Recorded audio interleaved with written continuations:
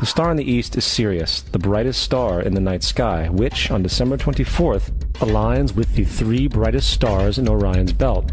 These three bright stars in Orion's belt are called today what they were called in ancient times, the Three Kings.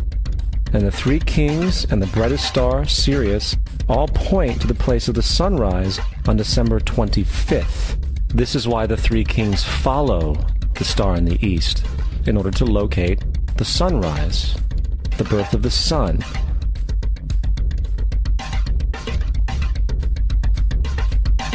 The Virgin Mary is the constellation Virgo, also known as Virgo the Virgin. Virgo in Latin means virgin. Virgo is also referred to as the house of bread, and the representation of Virgo is a virgin holding a sheaf of wheat.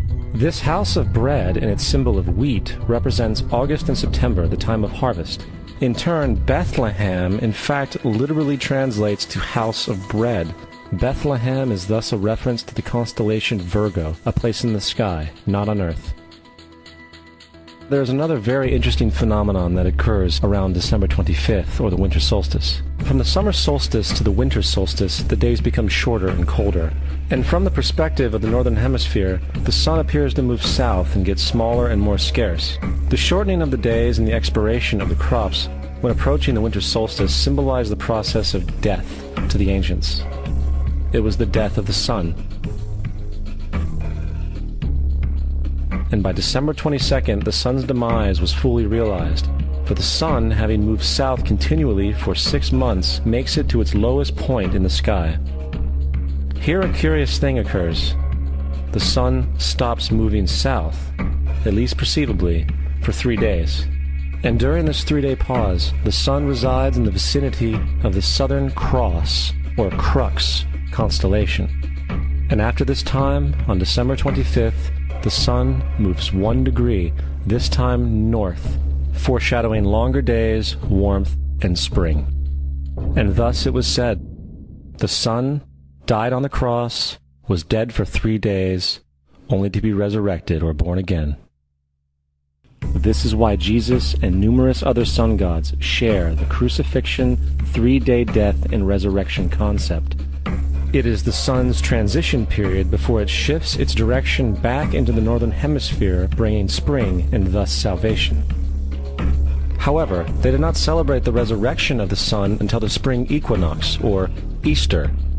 This is because at the spring equinox the sun officially overpowers the evil darkness, as daytime thereafter becomes longer in duration than the night, and the revitalizing conditions of spring emerge. Now, probably the most obvious of all the astrological symbolism around Jesus regards the 12 disciples. They are simply the 12 constellations of the zodiac, which Jesus, being the sun, travels about with.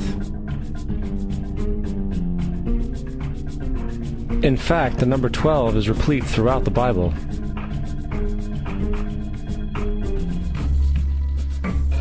Coming back to the cross of the zodiac, the figurative life of the sun, this was not just an artistic expression or tool to track the sun's movement. It was also a pagan spiritual symbol, the shorthand of which looked like this. This is not a symbol of Christianity. It is a pagan adaptation of the cross of the zodiac.